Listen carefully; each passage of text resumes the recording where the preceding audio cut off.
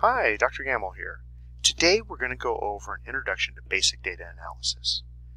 While you've probably analyzed data before in different science classes, odds are pretty good that you could have done more than you were doing. One of our goals as biologists is to collect data and use that data to make inferences about the larger world. As a result, we tend to end up with large sample sizes and large amounts of data. The sheer volume of numbers can often be overwhelming. If I asked you to draw conclusions about this data set, you'd probably have a difficult time telling me anything useful. There's just too many numbers. Fortunately, statistics provides a useful tool when working with large amounts of data. Today, I'm going to talk about basic descriptive statistics and how we can use them to analyze our data. Descriptive statistics provide a useful way to summarize data by making large data sets more manageable, helping us see trends in the data, and making it easier to compare different groups of data to each other. The goal of this video is to explain these basic statistics and how you can use them to better understand your data.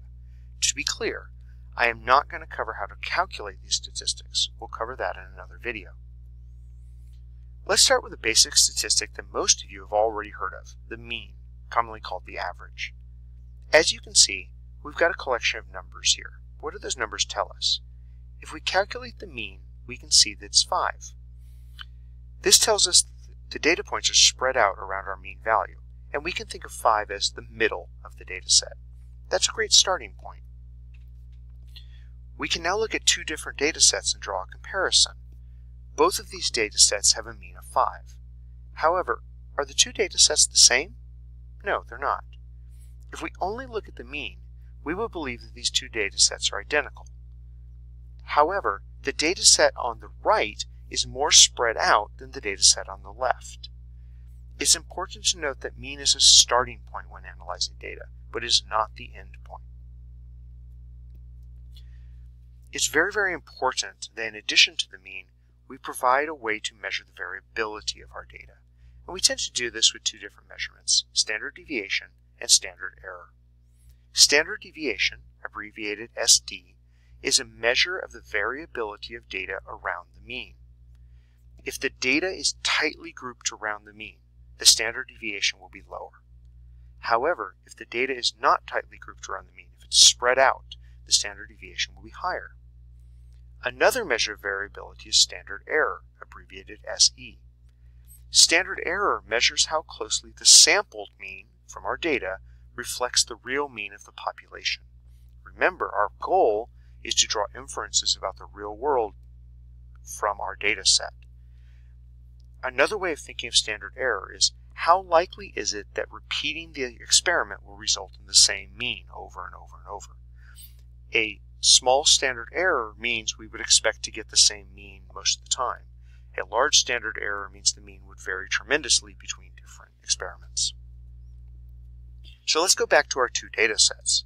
As we already identified, the mean is identical, 5.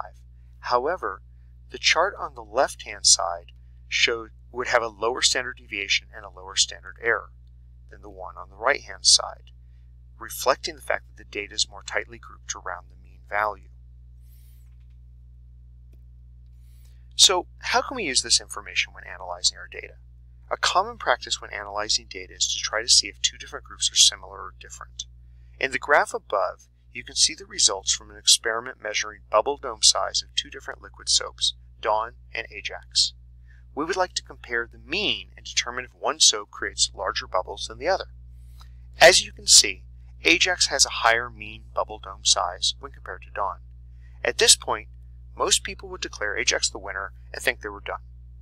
But we have a problem. This data is only looking at the mean. It does not take variability into account.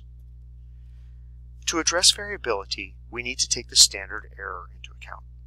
We do this by adding error bars to our graphs.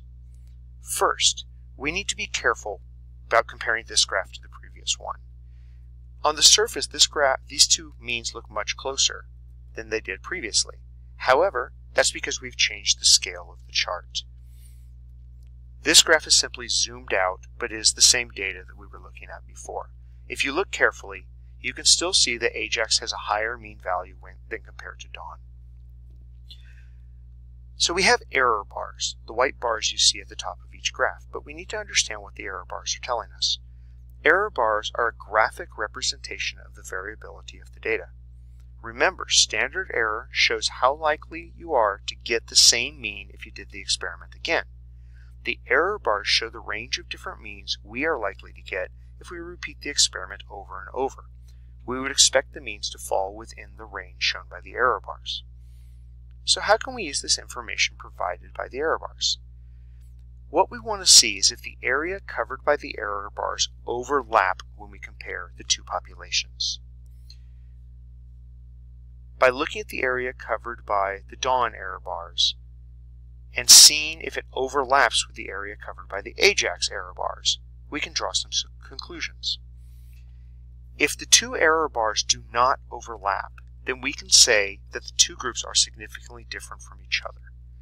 Significantly different is a statistical term, means our conclusions are backed up by statistical evidence.